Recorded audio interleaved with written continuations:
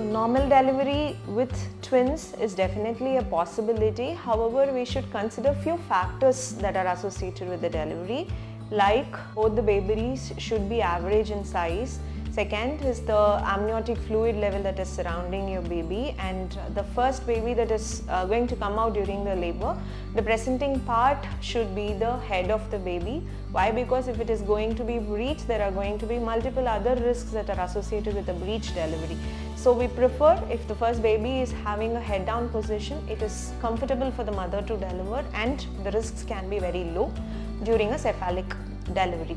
And antenatal preparations with your childbirth educator will also help you knowing what all you can expect or what all can go wrong during a twin delivery, and then take an informed decision on having a trial of labor or not.